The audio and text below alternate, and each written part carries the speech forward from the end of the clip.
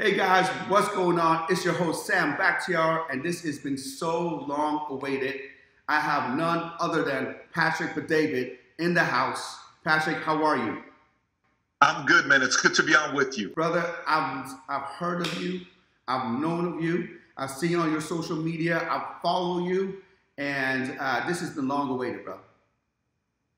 I'm glad to be on, man. I'm glad to be on. And by the way, you got a great story as well. I know off camera we were talking about your background, how, when you came here and some of the stories that we share about Iran that makes no sense to anybody, but it's pretty wild to have similar stories. I knew a little bit about you, but I dug a little bit into your history, and I was like, oh my God, we have so many things in common. We're from the same country. We came to the United States around the same time, and we were both going to be bodybuilders. And it's so crazy some of the similarities, man. But let's go back to the old country. How old were you and when you left the old country? I was 10 years old when we left Iran 6 weeks after Khomeini died. I think Khomeini died June 3rd, 89. July 15th, we went to Germany and lived at a refugee camp for a couple of years. And what made you flew from Iran and come?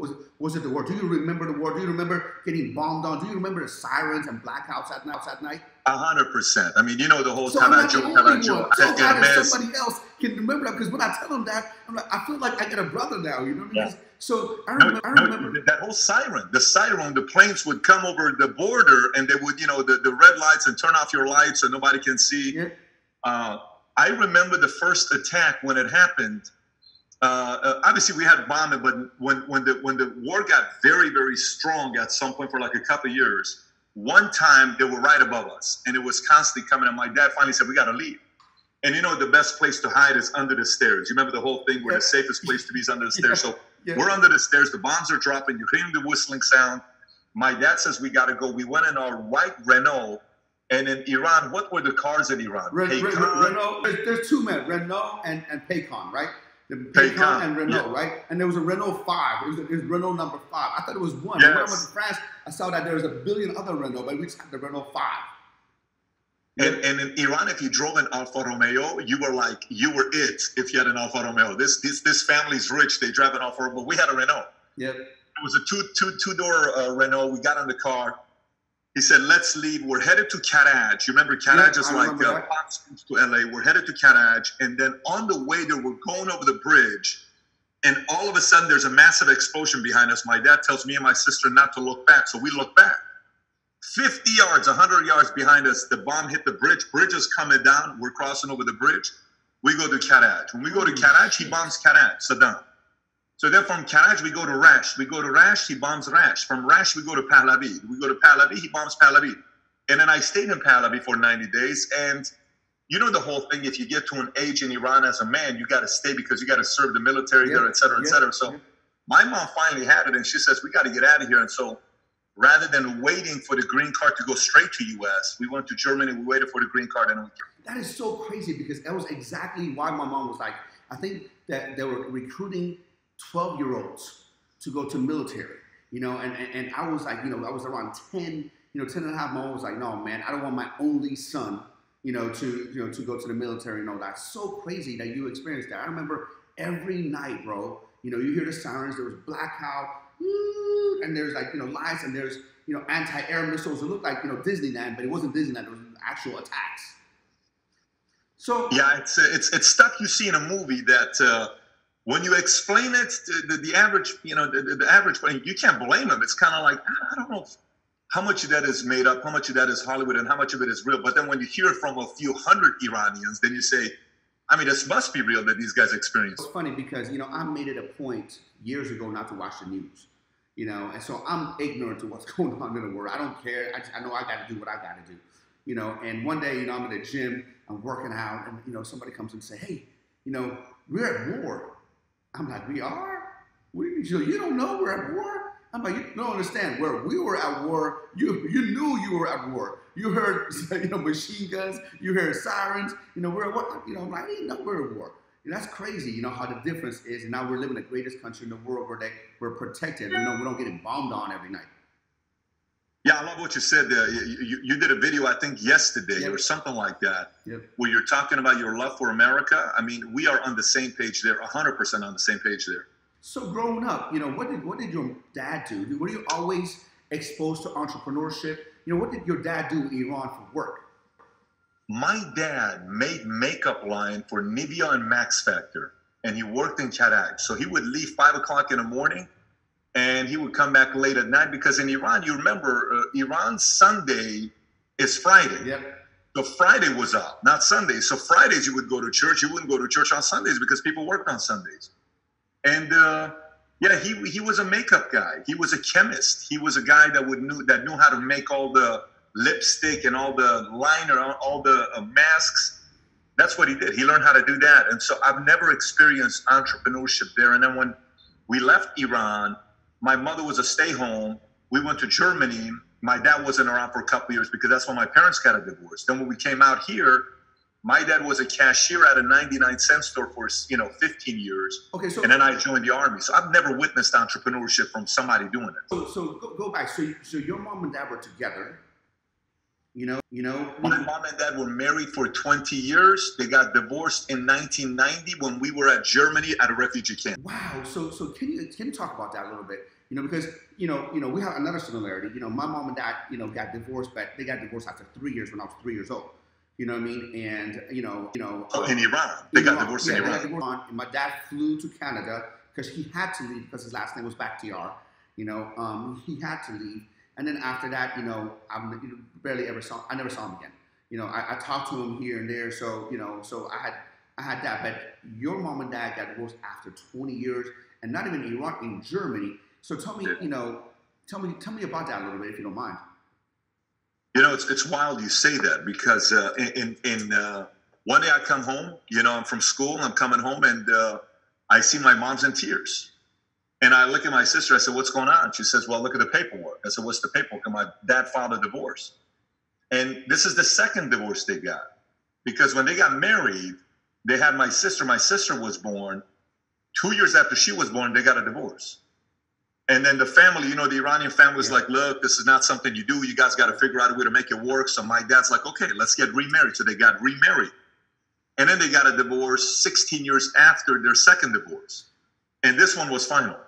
So once they got a divorce, I'll tell you this part.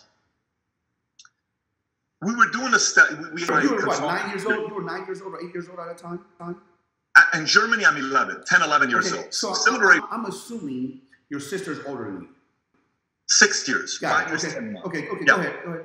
But we're sitting there and we're kind of making a list of all the people that went to a very high level of success in life. And I'm talking about very, very high level of success in life, right? So you look at Elon Musk, you see his father. He had a very big problem with his father, right? You look at Clinton. He had issues with his mom. You look at Jordan, problems he had with his family. It's very dark. If you study the life, the book they wrote about him, it's a very interesting sister, mom, dad. I didn't know that. Thanks for pointing that out. Adrian. Because I thought I was fucked up. Yeah, that's a very interesting life. You look at Arnold. All of these guys you study, you kind of see there's a time where extreme pain happens. Yeah. And I think when somebody experiences a lot of pain, at the highest level of pain, loss of a loved one, humiliation, embarrassment, death, divorce, heartbreak, it's massive pain. Yeah. It makes your skin so thick to the point where you watch some of these running backs running through the middle and helmets are hitting their forearms and you're thinking to yourself, how did he not break his bone where his skin is thick now? He's not feeling that part. Yeah. So, in some ways you sit there and, Iranians, they'll say things like, okay, okay, all this stuff, and you kind of start feeling sorry for yourself. Maybe I am this, but in reality, it's what you need to go through to make it to the highest level. So it was not easy time, but it made me, I can tell you, I don't have a typical experience of a boy from 10 or 14. At 10 years old, I was forced to be 17 years old. If that makes sense. Yeah. That part kind of had me mature faster because I had no other choice. You look at little bullshit in life where people are just like making a big deal out of it. I'm like, what the fuck you making a big deal out of that bullshit? But you don't understand, man. We got bombed on, got divorced, we lived in refugee camps. I've been through it fucking all, man. You know what I mean? So when you guys came to America, did your mom stay in Germany? Your mom came in America as well. Everybody came here. My dad came here first in '84 by himself because his sister was working at the embassy. If you've ever seen the movie Argo, when they went into the embassy, my dad's sister was working at the embassy. She was married to a U.S. Marine. They came out here to Chicago. My dad came to visit her in '84, and then he came back, and then we left Iran. We went to Germany, but my dad went straight to Chicago in '89 while we were in Germany at a refugee camp, and then eventually they're both over here. My mom and dad lived probably 14 miles away from each other. Awesome, man. And, so even though they got divorced, they're still kind of civil now, right? Yes, no, I guess not. I think that's not being divorced and civil in a Persian culture. No, I think doesn't coexist. Nothing civil about the two of them. If two of them get together and spend too much time together, a man in Germany will be resurrected and start World War III. It just cannot happen. Yeah. They are fire when they're together. Like you feel the tension. If we had a reality TV show, and you know how sometimes you do a vlog and you're like, what if I do a vlog and show my life? My life is nothing. If I set my mom and dad here and we set up 4 cameras and we closed the door and we left, that vlog would get tens of millions of views because they'd be killing right? all over the place here. But yeah, it's very entertaining when you see them together in the same room. Okay. I love it, man. This is fun. This is fun, Patrick. I'm having fun. Learning more about your life, and especially we're from the same culture. I can just imagine it. So you came straight to when you came from Germany to America. Where did you go? What city? Lived in Granada Hills, California for 1 month, and then from Granada Hills, California, moved to Glendale, and then I lived in Glendale for 6 months before joining the Army. So what made you all of a sudden join the Army? In high school, I had a 1.8 GPA. How much? I had a 1.8 GPA in high school. Wait a second. I want to hear this correctly. 1.8. 1.8 GPA in high school. Shit. Yeah. Okay, yeah, I thought I was hearing wrong, bro. I'm sorry. No, I had a 1.8 GPA in high school. The only thing I was good in was math. Math was fun to me, but anything outside of that, I couldn't pay attention. And I was getting in trouble every once in a while. And one day my counselor said, why don't you think about military? I had a teacher named Miss Sinclair, health and guidance teacher, who ended up becoming a colonel in the Army. And she would tell me, she says, Pat, military may not be a bad route for you. So a recruiter named Jesus Guerra came and met with me. At 14 years old, he kind of planted the seed. And the next thing you know, one day we go out to Dublin's. I'm sure you remember Dublin's if you partied at Dublin's in LA. We go to Dublin's. One night I come home and we're at my sister's apartment till 4 o'clock in the morning. Security shows up. They're about to evict her. I wake up in the morning. They stole my mother's Toyota Corolla 1983. I'm about to go to work at Burger King. And I called the cops in the morning. They found the car in Tijuana. And I called my dad. I said, I need you to drop me off in Glendale to talk to the recruiting station. I went to Jesus Guerra. I said, if you can get me to join the Army tomorrow, I'll sign up. I'm not waiting 6 months. They made a few phone calls. 2 weeks later, I was in South Carolina joining the Army. Like, this shit is fucked up. I gotta get out and make something out of myself. I gotta get out of here. It's crazy, bro. Crazy. Okay, so you joined the Army. You served for 4 years, I assume. 2.5 years. They had a program called the Delayed Entry Program at the time. They offered $26,000 of GI Bill for college, and it was for 2.5 years. So tell me your military experience and what did you learn in military? How did it shape you? It's a good question. Military for me, Sam, was, I will tell you, it's probably one of the main reasons why we built the company today in 49 states with nearly 500,000 square feet of office space. And last month we sold 7,000 insurance policies because we have people that are in Alabama, they live a whole different life. People that are in Chicago, complete different. Miami's different. Fort Lauderdale is different than Tallahassee is different than New York, than Virginia, than, Baltimore, than LA, than San Jose, than Arizona. Everybody's different, right? So when I got into the military, in the first week, I got into way too many fights because I was the only Iranian there, and they kind of, you know, they're not familiar with a nose like this. This is a full-on extra large nose on growth hormone. I mean, it's a legit middle nose that I have. And so, you know, I remember one time my sergeant looked at my nose when I was shooting and I had the thing over here. And he looks at me and says, what kind of a nose is that? I've never seen a nose like that in my life. I said, listen, this is a legit nose. I said, it'll take 10 grand to make my nose look like yours. I said, all the money in the world cannot make your nose look like mine. I'm very comfortable with who I am. But anyways, I had fun with them. You know, so all of a sudden I got along with people that were from Chicago, New York. I got along with Puerto Ricans.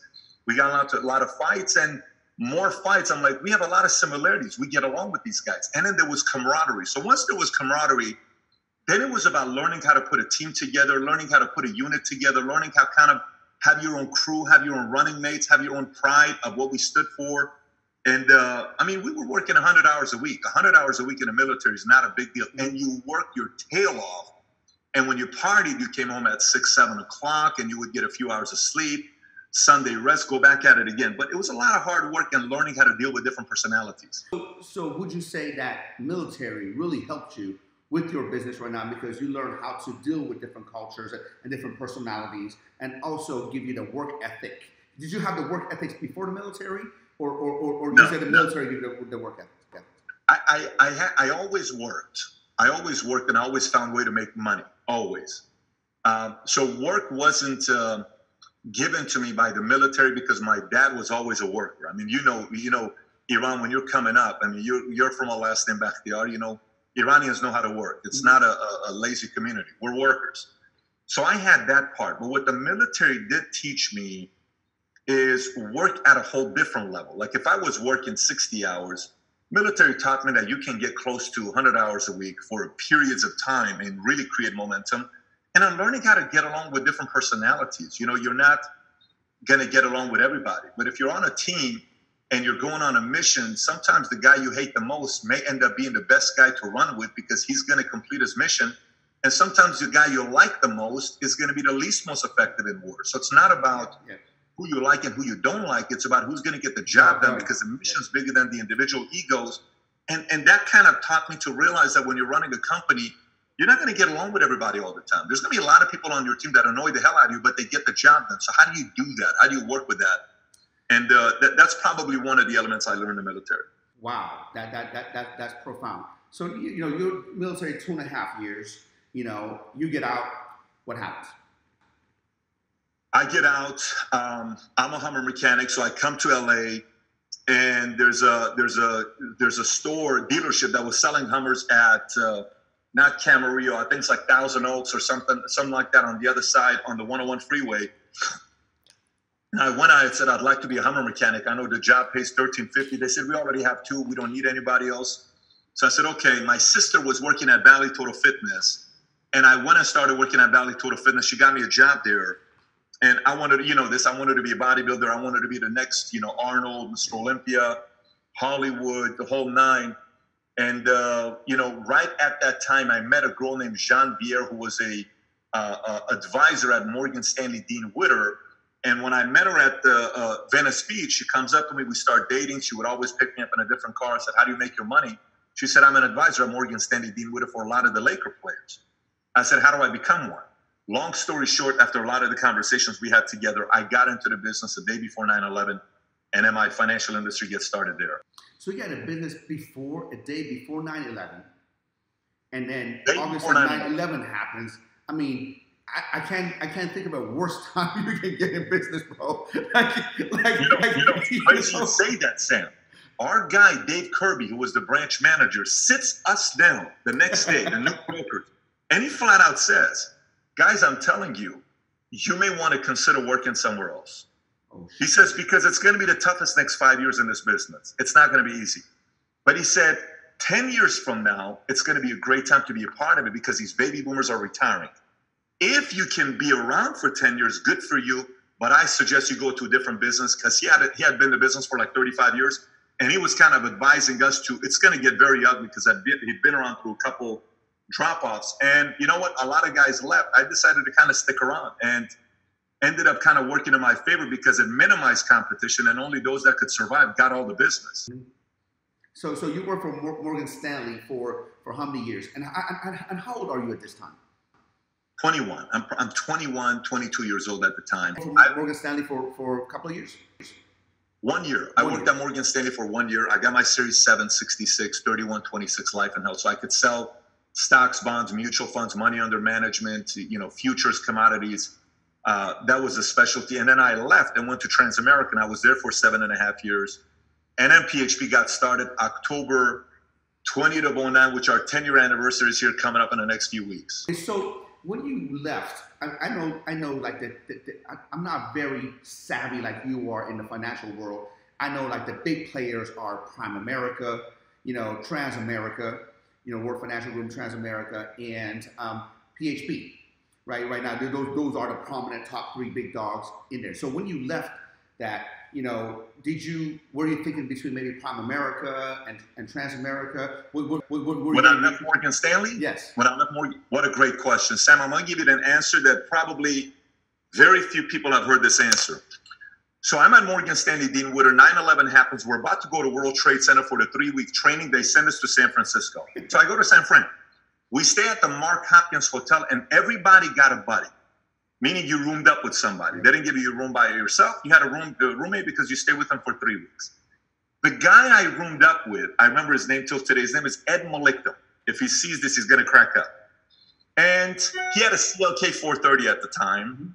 And, so for us at the time, CLK 430 was a badass car back in the day. It was a badass car at that time. Yeah, so everybody would see that CLK 430, man, this guy's got a CLK 430. And we roomed up. I said, so why are you working at Morgan Stanley, Dean Witter? He says, you know what, Pat? I used to be at a company called Primerica. I said, oh, you left Primerica to go to Morgan Stanley, Dean Witter? He says, yes. I said, I've never heard of Primerica. Tell me about it.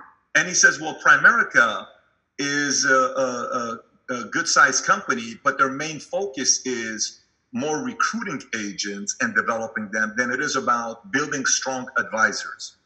I said, interesting. I said, so is there any money in this recruiting thing that they're doing? He says, oh yeah, there's people making millions, but it's just not for me. I wanted to be an advisor.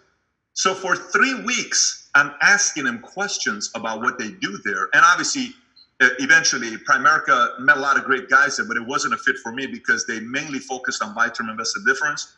And when you're on Morgan Stanley, you kind of learn that you need to have a little bit more options about selling products. But they're still a very big company out there that you got to respect. They got a great CEO today that's getting the job done, and I respect any CEO that gets the job done. Long story short, it comes to the last meeting at Morgan Stanley where they bring the guy, almost like the boiler room scene with Ben Affleck says, this is my wife, this is my car. You know the scene I'm talking about, right?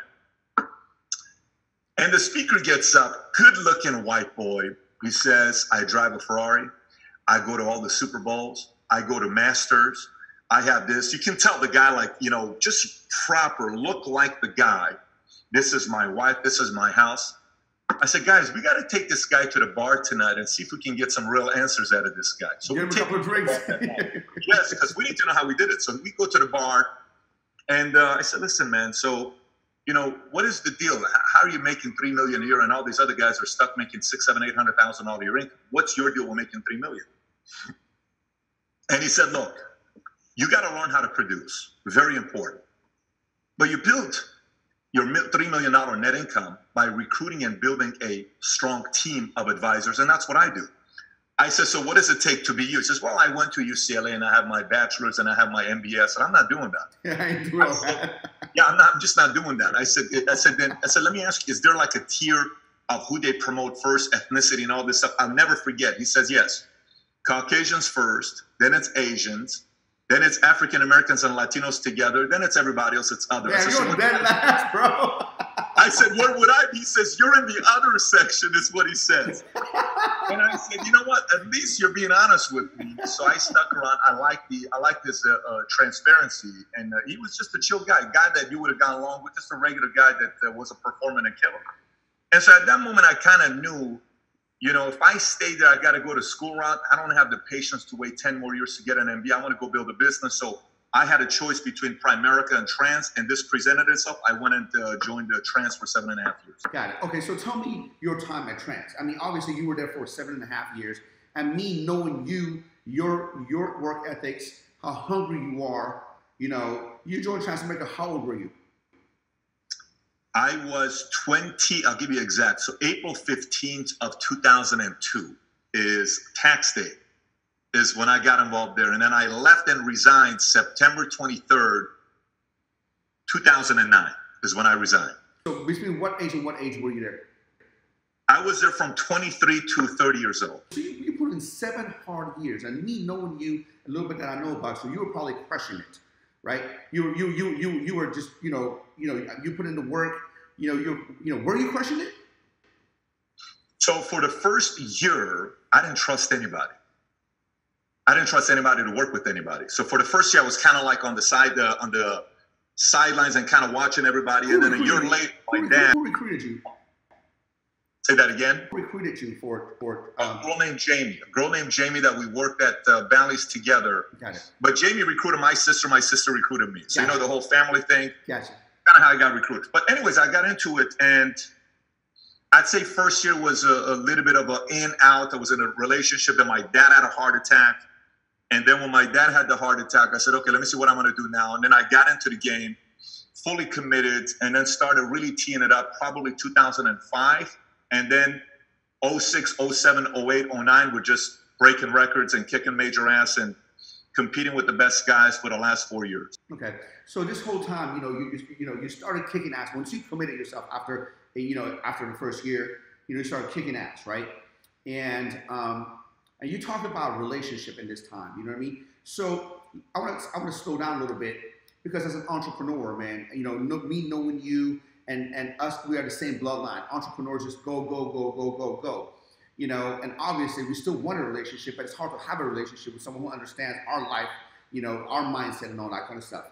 You coming up in the world, you're trying to make a name for yourself. Was that a hard thing for you to do? Having a relationship, having a woman who understood and stood by you that, hey man, I gotta work, I gotta hustle, I gotta do that. Was that ever a problem with that? Because I know a lot of entrepreneurs have issues with that, including myself back in the day. That's a good question, man, because I was just coming out of the phase of where I was done playing around. I was done having the 4 girlfriends and, hey, you're in the car, another girl picks up, you don't recognize the number, you pick up on speaker, she wants to talk.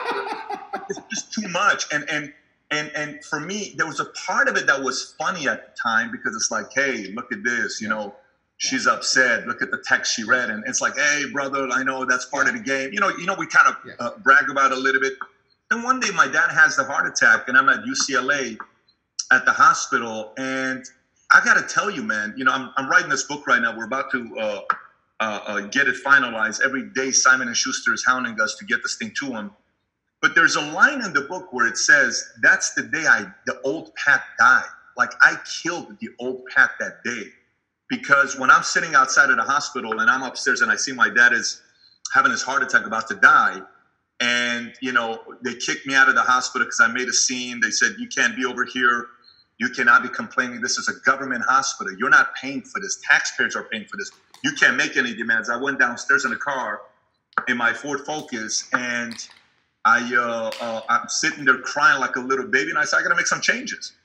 So I said, everything in my life, I have to know if the people around me are 100% in because I'm all in. Yeah. I said, I'm doing financial industry for 20 years. So my 20 years started in 2001 and I'm going 20 years, which means 2001 to 2021, I'm in. Whatever it takes, I'm all in to do this 20-year run. And so I went to my girl at the time, dropped that gorgeous girl. She runs a very a well-known PR company right now in LA. She dresses Beyonce. She dresses everybody. We're still friends till today. My wife and her and are also friends because when I met her first, we went on a double date and my wife went with her ex and I went with her. So we were good friends at the time. Anyways, I went up to her. I said, look, I think it's time that we see if this relationship is real or not. She said, what do you mean? I said, I want to see if we can go 30 days without having sex. And she said, I'm sorry. Said that? I said, I want to see if we can go 30 days without having sex. Because you're serious. She said, yes. She said, have you met somebody else? I said, no, I haven't. She says, Pat, what are you talking about? It's like every day times 2, 3, 4. That's not going to be possible. I said, let's try it. I want to see what we're going to talk about if we don't have sex. So she says, okay. So I had an Expedition, which was roomy. I'm a 6'4" guy, so the back seat was very easy. And she said, let's do it. So we go. Next day, we're going to movies. We come back from the movies. We're in the car. It's late at night. So what do you want to do? So I don't know, what do you want to do? So we're outside of our house. The typical parking spot, which is like by a tree, and you know, the like right angle where the steam's going to cover things up. And it's like, what do you want to do? I said, I got to drop you off. So I drop her off. She says, you're serious? I said, yes. Then the next time, and the next time, and the next time. A month later, we're like, look, you know, I just don't know if there's going to be anything here. So eventually, after fight, you know, all this other stuff, she just like, you found out that the only thing you really had in common was sex. So like it wasn't the right relationship. Let me put it to you this way. She's the biggest sweetheart in the world, but she wanted to go Hollywood. I wanted to go business and finance. Yeah. So I was holding her back. She was holding me back, and it was not fair to either person. So we just kind of amicably said, her family, I love her family till today. She loves us. My dad and her are great, but we went our separate ways. Then I did that with everybody, peers, friends, family, girls, everybody. And it was very like filter. I'm trying to figure out if who are the real main core people in my life that I can run with for the next 20 years. I want to find running mates that we share common values, principles, love that. Vision, simple. Who is it? So that was the entire mission for my game at the time. Once I found it, it was like, okay, cool. No, great. It's all good. No force. You don't want to? All good. You do. Let's go. Boom. You can hang while you're tough. Okay, this is going to be great. And then it was a run. Now, doing that, our culture is kind of crazy. Kind of we're different.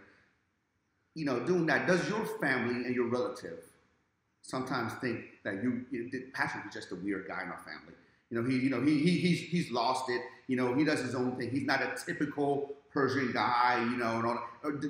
Because at a time, me being a bodybuilder, me being an entrepreneur, me not going to every family function, or not eating khoresh every time they have that because I was bodybuilding. First time I shaved my arms, I was a bodybuilder. My mom cried for a week. You being who you are, was at a time where they're like, my family was like, well, he's just a whole different breed. He's just different. Yeah, and the best part about it was I finally understood who I was, and I was okay with it. Yep. I've gone through a lot of fights and arguments with different people in my life. Sam, I've never fought anybody or argued with anybody the way I argued with myself. Never. The worst arguments for me are right here. Yep. Here's the worst arguments, okay? And I wanted to get peace here. This is where I wanted peace, because the only one person you and I have to spend the rest of our lives with is this person. Yeah. Not my wife, not my kids, not my mom, not my dad, not my sister, not my peers, not my investors, nobody. It's just you. So once this thing gets cleared, then all these other relationships get better.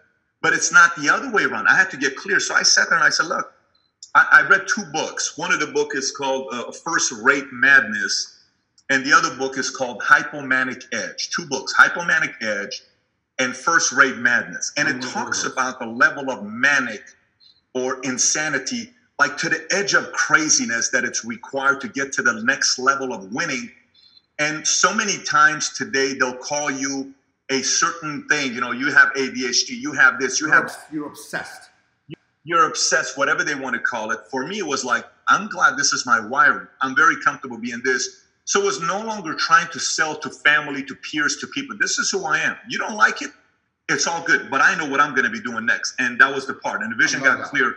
Once the vision got clear, it was just about finding out if the people that were there in my life at the time also wanted to run. If they did, great. If they're not, I supported whatever they did, but I got to go do what I want to do. Yeah, I'm going to order those books as soon as, this is over and order on Amazon. Really quick. So this is now going to be the hard part, and I'm going to, I want to dig deep into the psyche of what you're thinking, right? So you're working for Transamerica, right? And you're working for Transamerica, you're doing good. At one point, something clicked and said, I can do this better myself. It's like it happens to us all the time as an entrepreneur. You go to a business, you see how they're doing it, and you say, well, they're doing it okay, but I can do this better. Right? Yeah. So they're doing a lot of things good, but there's other things that I can change and tweak and get better. So when did that happen? When did you get that light bulb and say, you know what? this is cool, but I could definitely do a better job than theirs? It's a great question. So just so you know, I never had any plans of starting my own company at all. And I'll tell you why. Here's why. It's not a better life. I don't know if this makes sense.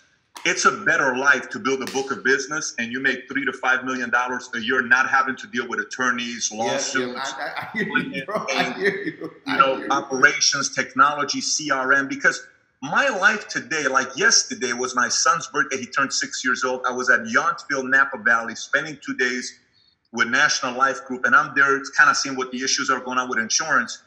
And on his birthday, wake up, Jim, come back, conference call, then cake, 6 candles, come on, buddy. And then, we go eat at, we're right across from French Laundry, which is a 4-star Michelin, so we're going to all these other places. But my wife says, babe, you realize you were on the phone 6 hours straight. Like, it wasn't like 6 hours with a pause, 6 hours straight. My phone died 2 times. So I have, you know how you got to carry these big battery packs that's got like double charges, like I got those. You know which ones I'm talking about. So when I was over there, here's the only thing that happened with me. A woman named Susan, she knows who she is if she watches this. A woman named Susan was given a little too much power. And she was the former assistant of the former CEO and founder who left. And this woman, Susan, was very interesting on the way she handled things. And on a couple occasions, she mistreated me in a promotion and all this other stuff. And I kind of started calling around saying, let me ask you a question. Did my own digging. I called everybody that had been there for a while. I said, who is she? Tell me how much authority she has. And they said, what do you mean? I said, is this a person that'll ever get fired? Oh, no. Oh, no way. They will never fire her because she has so much, there's a word for it. She has so much, not social capital, but she has a lot of data and history of the company. They're just not going to let this woman go. I said, okay, so then it's me or her, right? I said, now I got to figure out what's going on. Then at the time, what I did, look, I mean, these were my best friends. These are guys I travel to, and I'm the guy that when you go on a trip with me, I'm the active one. I'm the one that wants to go climb the mountain. I want to go swim with whale sharks. I'm not the guy that stays at the spa, gets my nails done, and, I'm not that guy. I want to go out there and kind of see the city, place where. So I built a lot of friends. A lot of these guys were on my wedding. We had a lot of good relationships together. But Susan made me question the future of the company. So I read a book called Barbarians to Bureaucrats, and it talks about how at first when a company gets started or society gets started, there's a prophet. The prophet is the visionary, okay? Here's what we're going to do with the company. The prophet casts a vision. Then he attracts builders and explorers. A builder may be also the prophet, but a builder may be somebody else. So here's what I think we can do. One day we can go out there and do this, and one day we can do this, and one day we can make Amazon this, and one day we can make Apple this. And so the visionary casts prophet. Then a builder shows up. I can help you build this vision into reality. Then explorers show up. I can go explore different markets and see what else we can do. Then administrators show up. We need to make sure we're good with all the paperwork and data. Then bureaucrats and aristocrats show up. This is when it's kind of like this.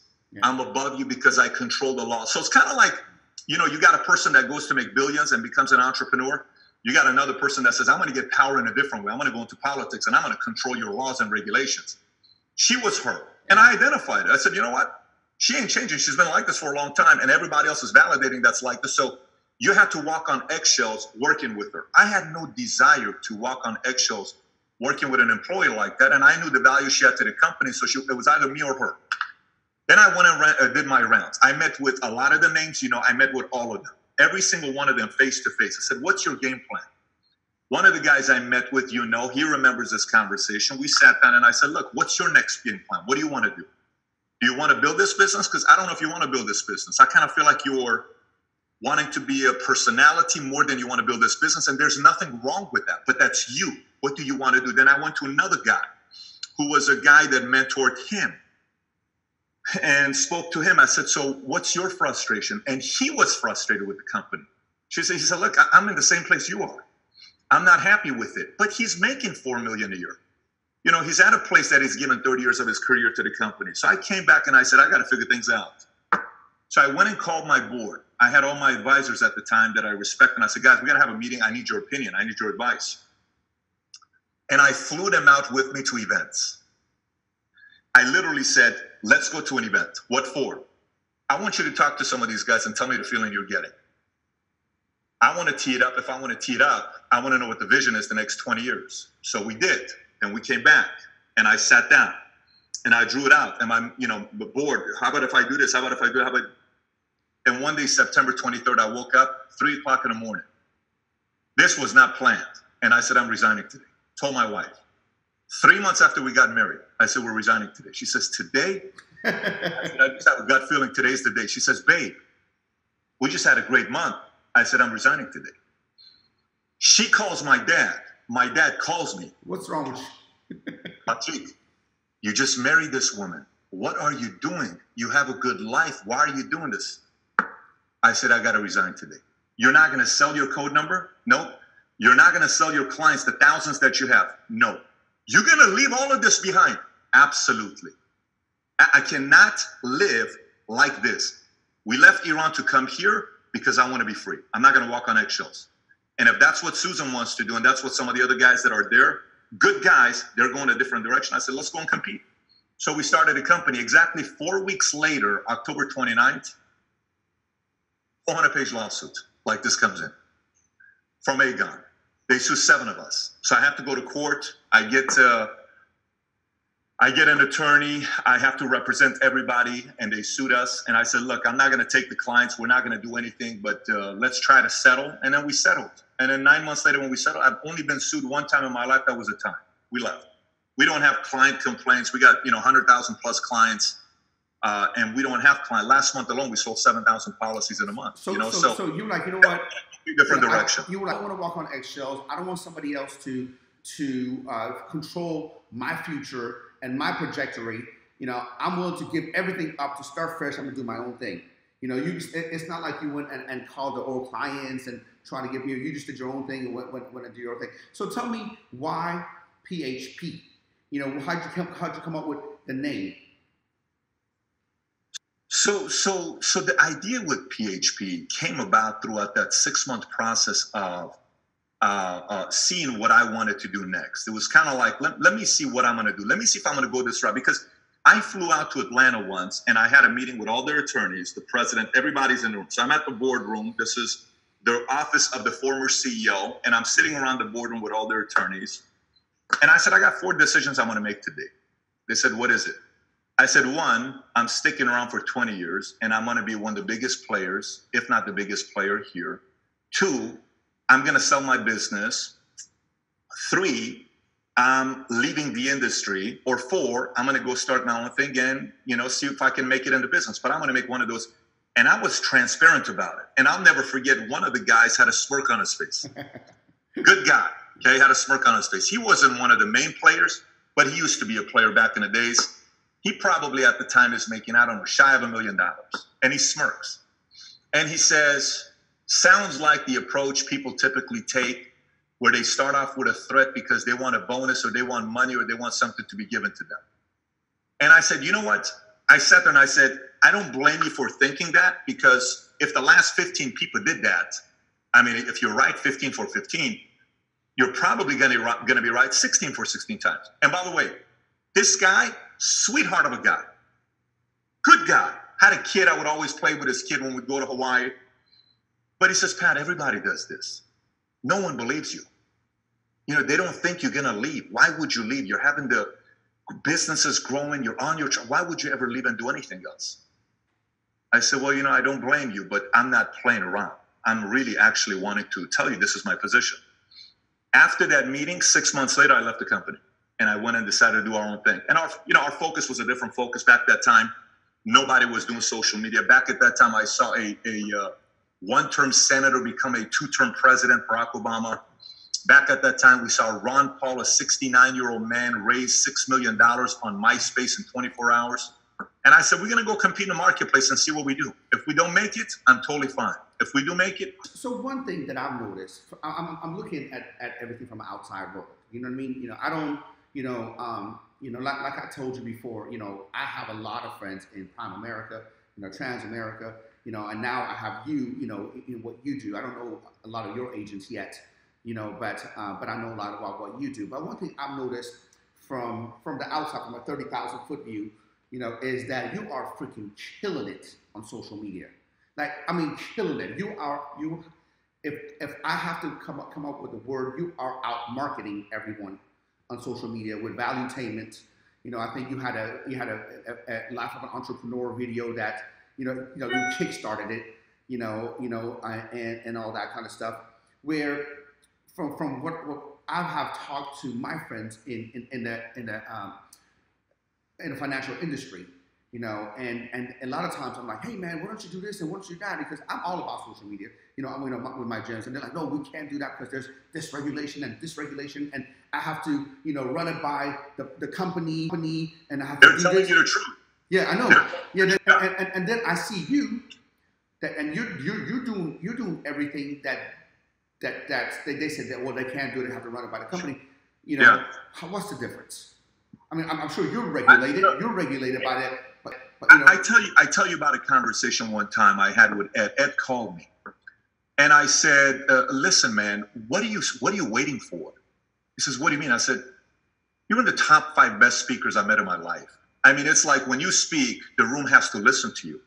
You got to start creating content." And I knew way before he was going to create content, if he got on, he's going to blow up. He's going to do good, right? For me, I wanted to go to a complete different route because today, again, it goes back to the same thing with me is I don't like to be controlled. I don't like games. I have certain non-negotiables. If you cross my non-negotiables, it's your way of saying life is better without PBD than with PBD in my life. I don't force you to change your negotiables. Like, I'm not the guy that's going to convince you to be with me if you're a girl. I'm the guy that you're dying to be with me because my proposition is this guy is a killer. I can't wait to be with him, right? That's my play. So if I'm coming out and I'm creating a proposition for you and I don't like to be controlled, I don't like to be manipulated, I don't like you telling me something to my face and then behind closed doors, your defamation of character at the highest level. When you do that, you automatically, permanently, you lose this guy. Social media is a very interesting space. It's just as competitive as anything else. There's a lot of guys that will talk about behind closed doors. Well, I kind of don't like the fact that he does this and that. And it's kind of like cliquish. And I'm not in any clique. You don't see me in a clique. I don't want to be a clique. I get invited to a lot of these places to speak.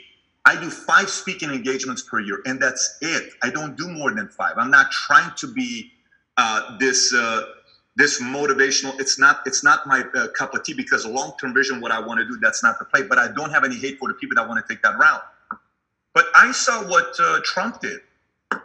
I saw what Obama did. I saw what a lot of these guys were doing today. And today is not an easy time to. It's a very easy time to exploit somebody if the other person is not creating content. Yeah. Like, for instance, if I don't have any content online, you don't know who Patrick Bet-David is. No.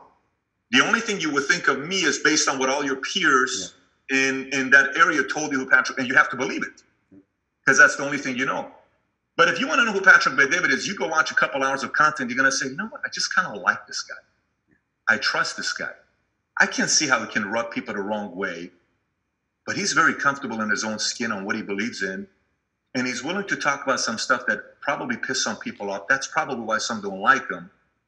But you know what? I kind of know who he is. I'm good. So you make your own position. If somebody wants to know who Sam is, like you message and Pat, when are we going to figure out a way to do something like this? So I said, let me go look him up. I think the first time I heard about you was through Presario. I think you and Albert did something to you. Yeah, I spoke at his event. I spoke at his first event. Yeah, and he had a lot of good things to say. Albert, man, he's a real dude, man. I love that guy. Yeah. He says, Albert's a good guy. So, okay, cool. Yeah, I'm not in the world to know a lot of that. And then you send a message, and I looked at some of your content. I said, you know what? This is a guy that came from Iran. Look what he's doing. Good for him. More power to him. I bet he's probably an inspiration to a lot of the younger guys, Iranian, that are also wanting to become bodybuilders. Look at the lifestyle. He seems like a confident guy, but doesn't come across as cocky. How is he not cocky? He can be a little bit cocky. Muscle guys are cocky. And I'm sure maybe you know, that's part of maturity and all this stuff that we both go through. I was a very cocky guy. I'm still a little bit, but it's probably more confident than cocky. I say, you know what? I like this guy. But if I didn't have access to your social media, how am I going to know who Sam Bakhtiar is? 100%. Now I have that idea. So our resume today, the reason why I encourage anybody, including my competitors, to create content is because let the audience decide who you are. Yeah. They are not naive. The audience is going to vote. The same way they vote for president is the same way they're going to vote for people's content and transparency. I like this guy. You know, he's my kind of guy. Let me follow this guy. So, you know, that would be my answer to you. And it's one of the reasons why we stopped selling securities, which is, you know, Series 6, 63, Series 6. You know, I'm licensed till today and we have a broker dealer because it's the securities that doesn't allow you to create content. Oh, it's not a life insurance. So securities, you know, part of my ignorance, what is securities exactly? What, like, is that stocks and bonds and stuff like that? You got it. Is that what it is? Best way to put it. Best way to put it.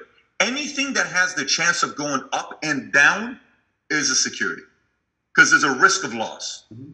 So the next time you think about securities, you can buy a mutual fund that can do 22%, but next you could do minus 38%. Got it. So insurance is just you buy insurance and maybe they have some separate cash value where you're making some money, interest, you know, 0 to 12% or 11%, and that's making, but you're never going to lose 40% on an insurance policy, especially if it's a universal index, universal life policy. Securities, because of that, FINRA came in and they wanted to overregulate everybody. So that means I got to talk to you, I got to go this, I got to do that, and that kind of prevents a lot of these guys to promoting themselves. That makes sense. That clears my big question was why Patrick can do it and why, you know, some other competitors cannot do it is because you don't sell securities no more. So you stop selling securities because securities is very highly regulated, and part of me, if I'm wrong, is probably more headache to deal with, you know, than insurance. No. Yeah, and a big part of it is also anticipating what's going to happen next. So Trump is the president today. If you look at election, this is how it goes. You got Jimmy Carter was president. Prior to him was Gerald Ford, you know, and then prior to that was, you know, say prior to Nixon was Kennedy. So if you go Kennedy, Ford, Republican, you know, Carter, Democrat, Reagan, Republican, Bush, Republican, Clinton, Democrat, Bush, Republican, Obama, Democrat, Trump, Republican. The next person that's probably going to get elected is somebody like Elizabeth Warren. And if an Elizabeth Warren gets elected, the first thing she wants to do is overregulate the financial industry. And the first industry that's going to take a big hit is securities industry. She's going to overregulate the hell out of it. And you got to be prepared from now, because if your basic structure of your business is built on that, like when she went after Primerica's CEO and president, you just got to go on YouTube and type in Elizabeth Warren, Primerica president. Look what she does to him. You know, this video got 40 million nearly views all across social media, Facebook, and she's just going after for no reason. So if she does that, securities may not be the best place in a recruiting business. When did you decide not to do securities? Was it recently, or, you know, when was it? So I read a book called Blue Ocean Strategy. I don't know if you've read the book Blue Ocean. Yep. So you know the book. Yep. I mean, I'm always promoting this guy. People think I probably am friends with this guy. I've never met the guy. It's a great book. Everybody's got to read it. Great book.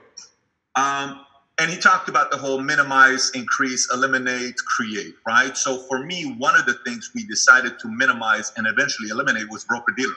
But it was gradual. So originally it was minimize, and then years later was eliminate. And the eliminate has probably happened in the last 2 to 4 years. It's not a, you know, it was a mentally getting everybody to realize this is just the direction we're going to be going in, and we made the decision to eliminate.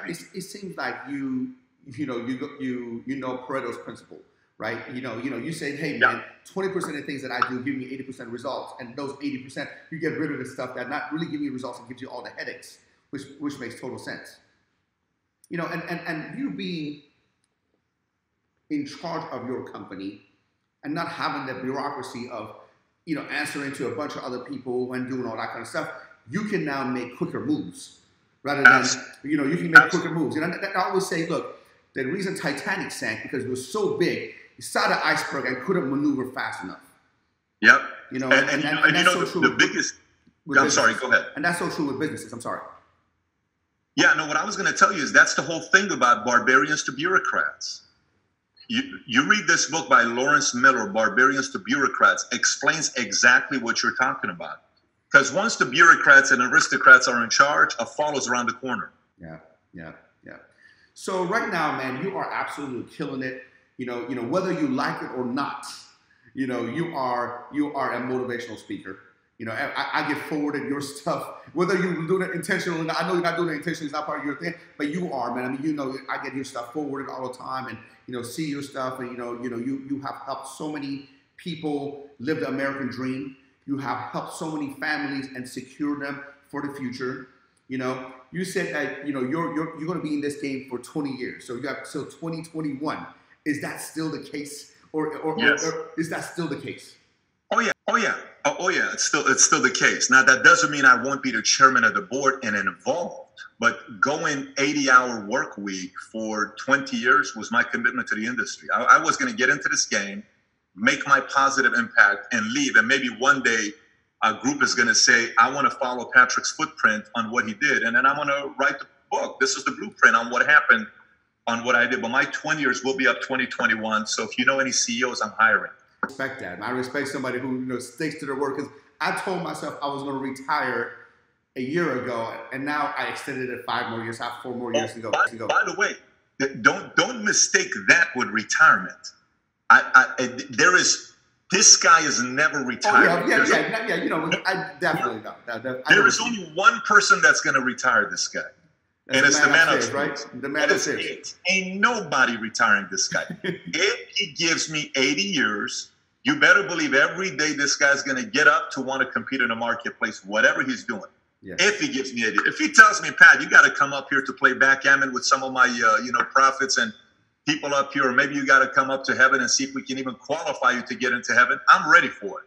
But if it gives me 80 years, I'm competing every day. I don't think anyone's ever going to see me retire. I recently watched some of your videos. I think your last event you had, it was a couple of months ago or something like that, wasn't it? Wasn't George Bush there? Yeah, so we had Jordan Peterson there. I think that's the last live interview Jordan Peterson did because his wife was going through cancer. Mm-hmm. We had Billy Bean there. We had Kobe Bryant there. Interview with Kobe Bryant. I got that forwarded about 1 billion times. Like I got, that interview that you did with Kobe was just so good. Yeah, I appreciate that. Kobe, and then we did President Bush, and that was surreal because he walked up on stage and you're like, a president, and he doesn't do private events. Like if people call him and they say, hey, you want to do private events, Bush is not at a point where he needs another $200,000 or $300,000. Yeah, I don't even know how you pulled that. That would be a separate conversation offline.